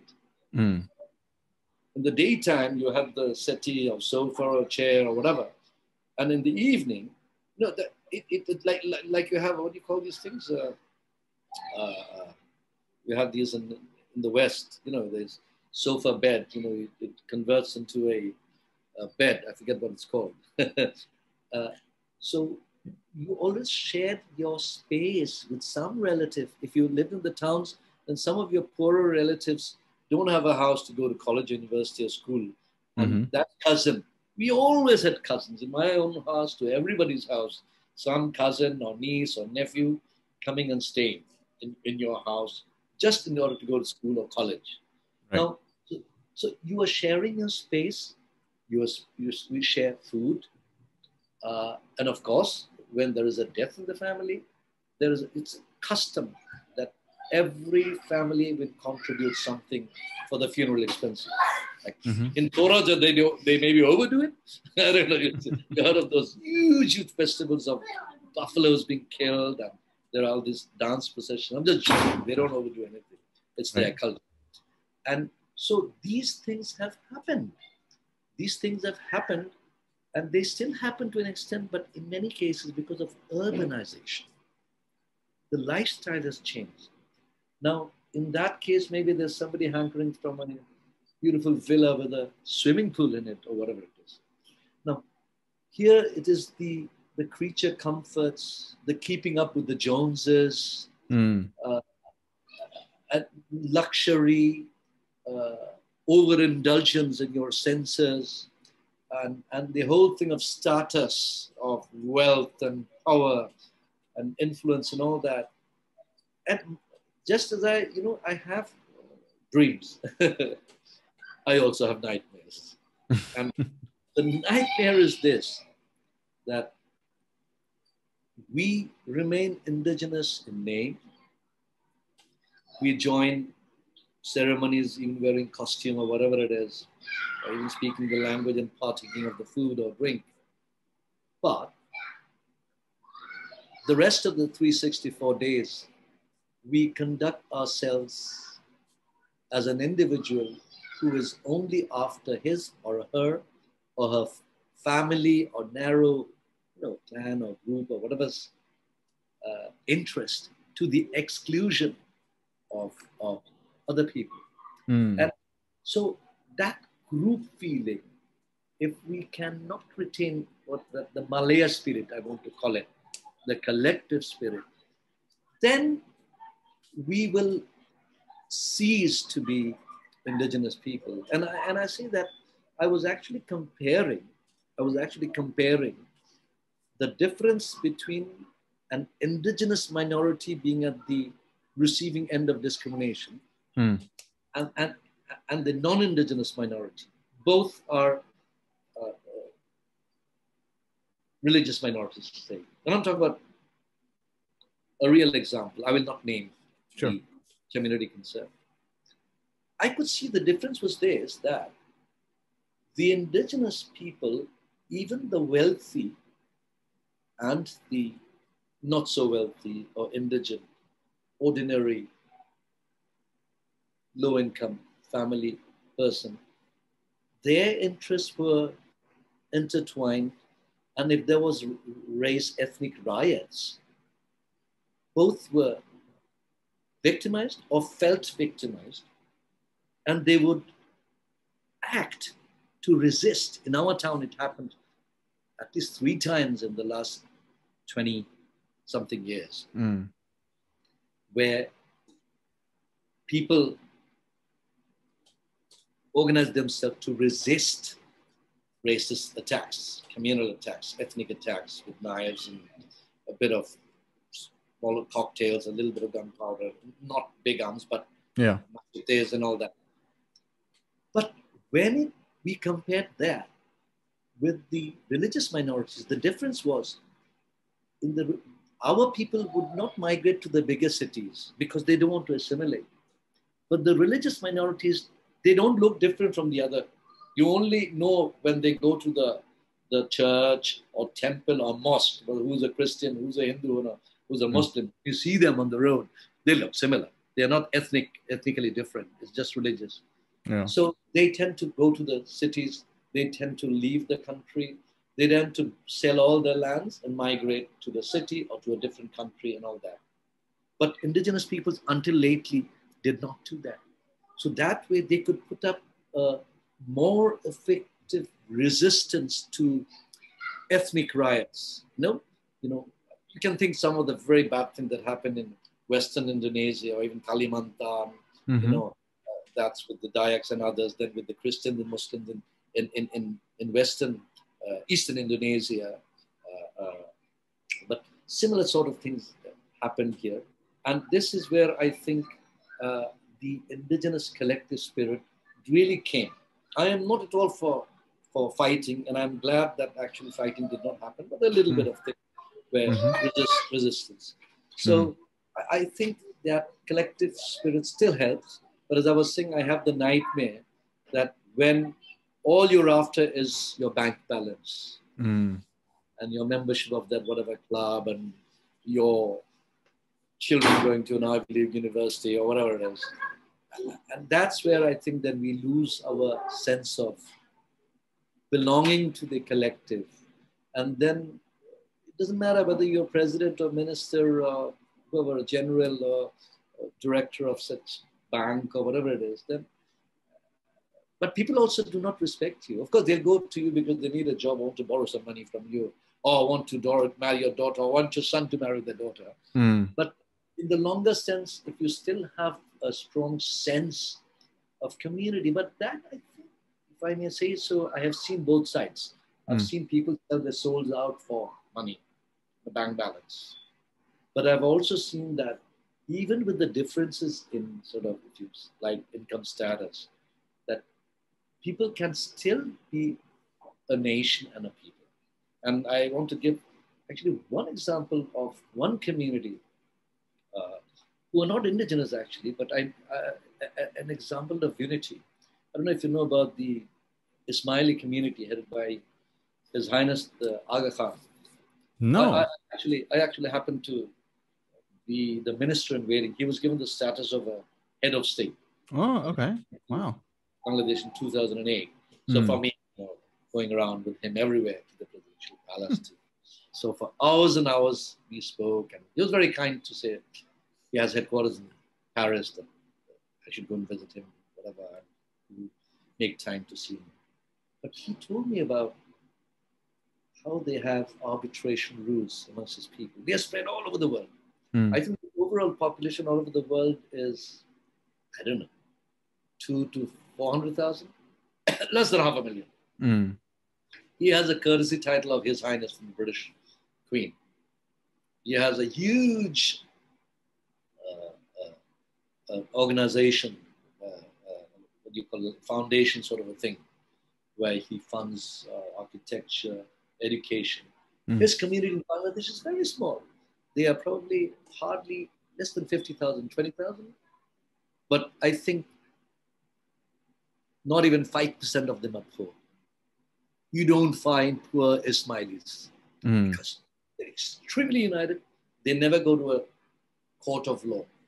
If they have a dispute among themselves, they arbitrate with their own councils and arbitrators.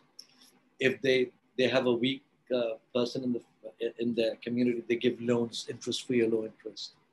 But they know very well how to engage in the market economy. And that's where I think we indigenous peoples also have to change. I had heard the Maori had, I don't know, 10, 15 years ago, some strategy to have 100 PhDs every year or something like that. I don't know. Anyway, that's interesting. So we live in a capitalist world, but I would not go with extreme capitalism where just profit and, just, exploiting laborers and others to earn. I don't believe in that. But people have the right to be a little richer than others if they live there. One should not think ill of them. But we also need to engage in the market and learn skills. And every other day we find here, we look for plumbers. We don't have a single indigenous plumber in our town. We have a few masons.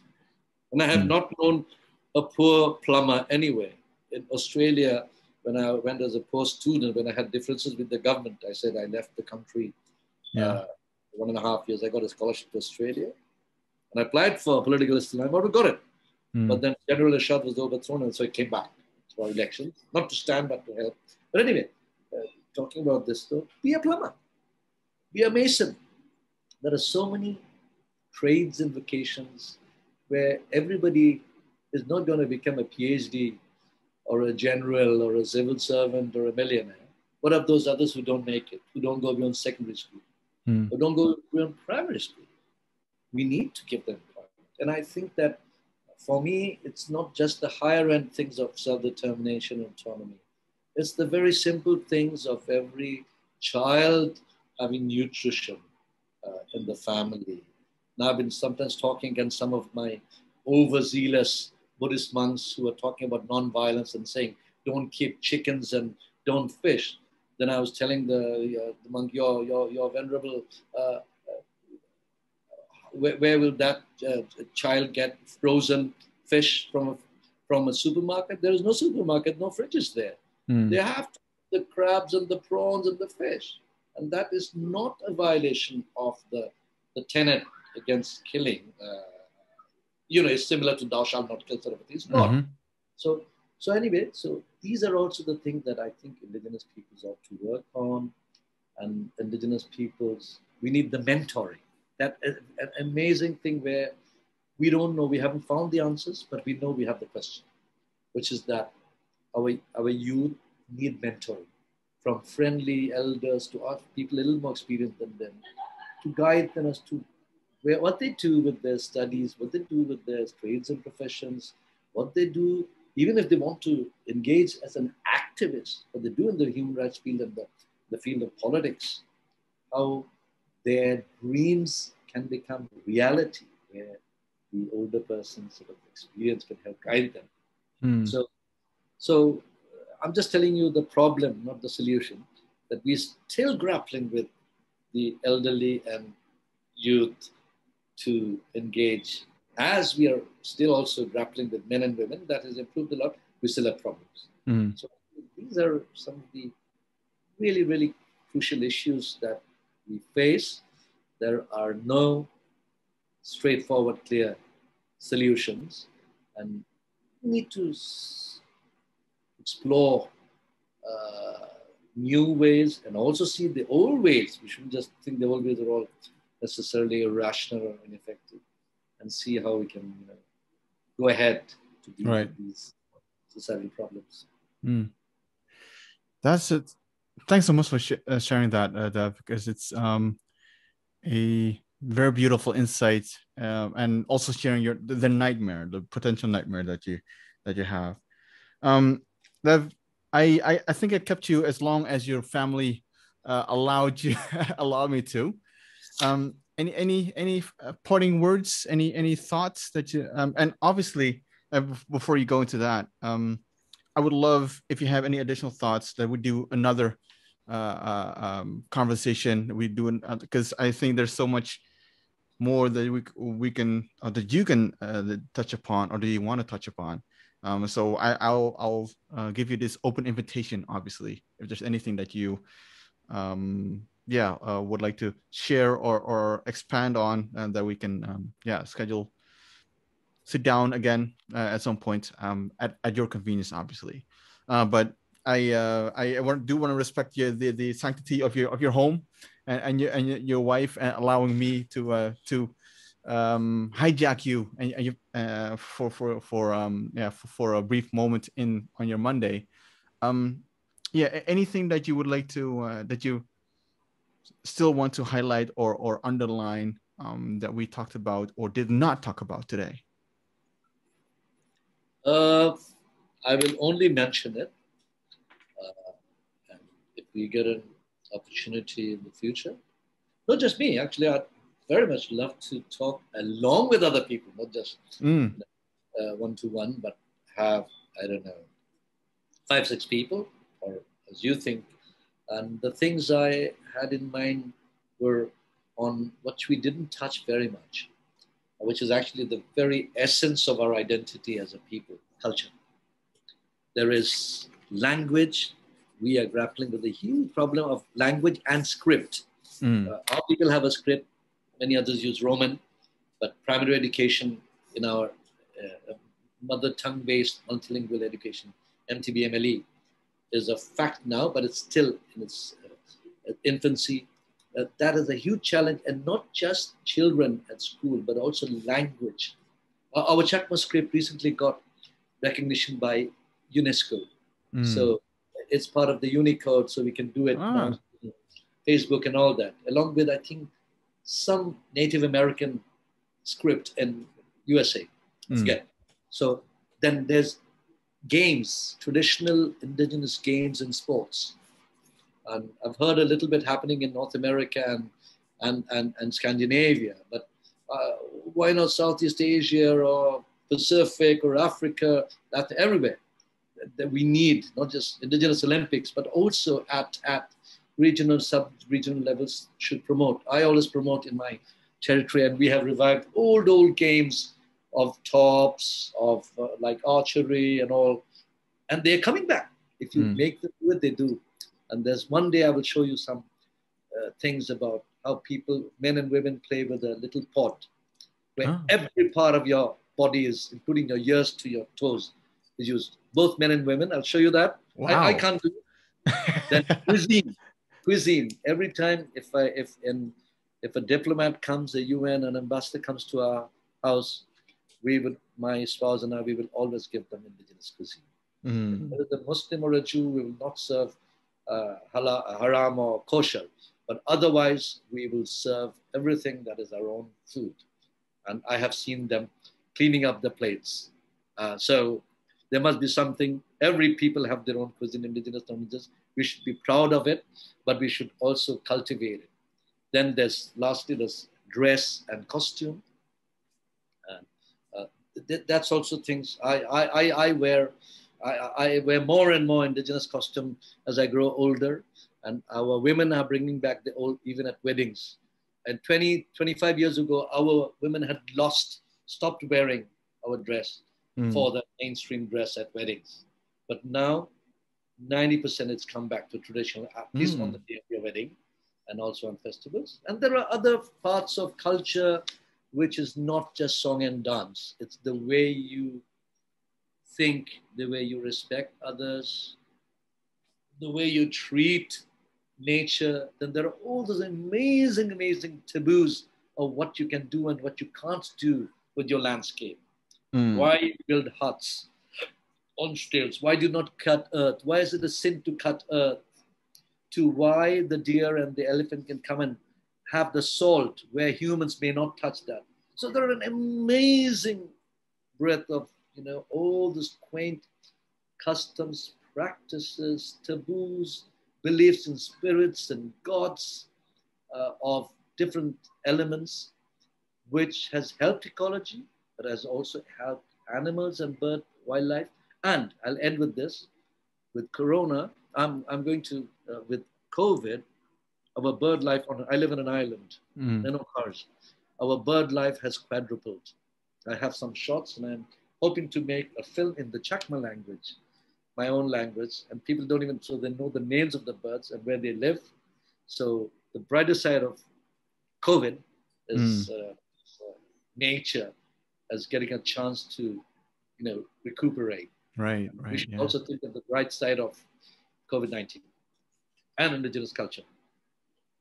So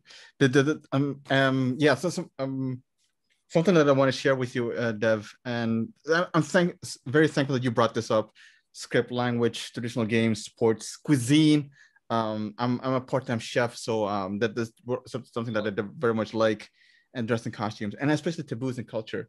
We're bringing back, like you were part of it, the How to Indigenous Now webinar series, because you were talking like one segment by yourself, and then we had the roundtable. We're bringing it back. And not just on governance and diplomacy, because we already did that, but we're also going to bring in like more topics that are more practical, like cuisine and dress and education and healthcare and everything else. So we'll bring that towards the somewhere in autumn, like in fall of this year. So definitely would love to have you in that lineup as well. And that is also like you said, talking to 5 or 6 or 7 other people, and just to share thoughts with the people on the likes of Daly Sambo, Professor Megan Davis, and all the other people. And I think, I just love to do it and just be a wallflower and listen to amazing people like yourself share wisdom, share knowledge, visions, and your interactions help me to remember and then try to express it in a way others understand. You poke me well. No, thank you so much for taking the time to get into this conversation. We'll definitely keep in touch. I'll let you know when this all will take place. And please send my best to your family, your spouse, and your lovely child who just now came home, I believe. And we'll keep talking, I would say.